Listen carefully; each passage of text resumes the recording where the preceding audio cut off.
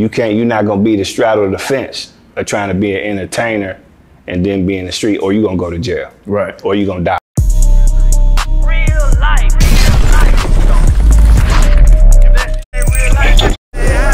It ain't real life. Just say real life street stars. Know what time it is.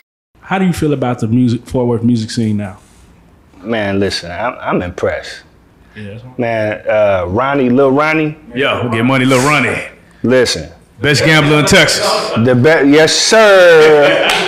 Yeah, that's my baby.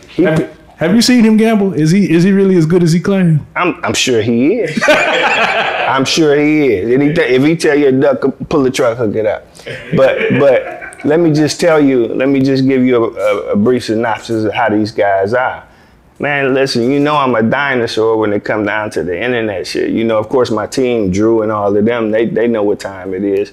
Man, this man he personally pull up, you know, hey, this what it is, this, that, and the third. You know, I had talked to him from prison anyway, you know.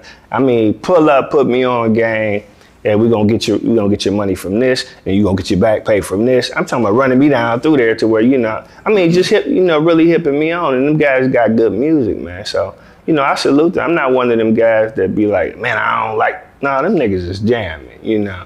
Now, the only thing that I would, you know, I guess because I'm a little more seasoned, is the foolishness. You know, I realize you can't straddle the fence. You can't be you ain't gonna be no street, man. This is not for Ronnie, of course. You know, he got his mind on the prize.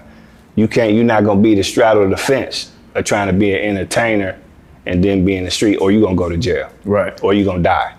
So I wanted your personal opinion on, like, there was a time, right, where I feel like DFW was crazy, right? You had Yayo, Spud Boom, Stop 6 Low Key. They kind of kicked off like the resurgence of Fort Worth in our eyes, right? Like, that's, you know, Half Pint Films was recording them, and we seen them, and they were just making moves. Then you had MO3, Yellow Beezy, Trap, Big T. You had all these people jumping at the same time in DFW. Did you catch wind of any of that, or did you see it? Like, what was your thoughts when it was happening? I saw it a little bit, as much as you could, because I've been all to California and toward the East Coast, South Carolina, and shit like that. Just all over the place when they. Yeah. I done been everywhere, but I saw a lot of it, you know, and it made me proud. You know, man, I wish Mo was still here, man. He was so talented. You know, I would have loved to work with him. Talked to him one time from prison, Bebe, and shout out to Bebe, that's my baby. He had hooked me with him, man, and we supposed to do a song, and it didn't happen. He ended up, you know, getting killed. Oh wait, so you Twisted Black and MO3 had a song? Yeah, we were supposed to do a song, but yeah. What was that gonna sound like? I'm gonna tell you like this. I'm gonna tell you how the conversation went between him and I. I told him straight. I said, man, I'm about to murk you on this track. You know what he told me? OG, things done changed. so we were gonna be sparring, you know. We were gonna spar. Yeah, he was super talented, man. You know, I hate he left so soon. Do you think if you were out, you could have stopped a lot of those beasts in Fort Worth? I mean, you know, if they would have listened, you know, one thing I know about, you know, first of all, let's keep it about. I'm not finna be getting in no nigga business.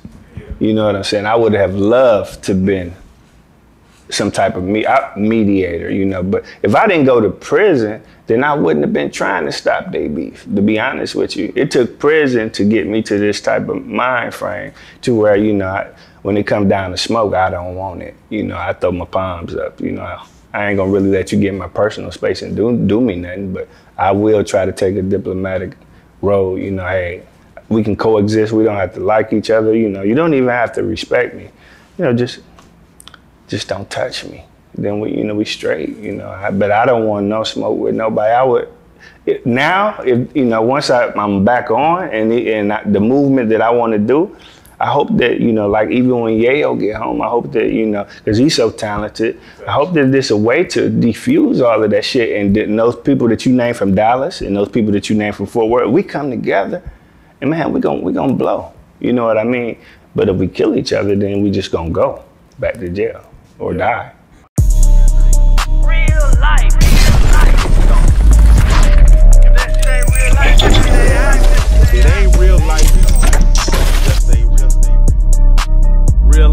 freestyle. Know what time it is.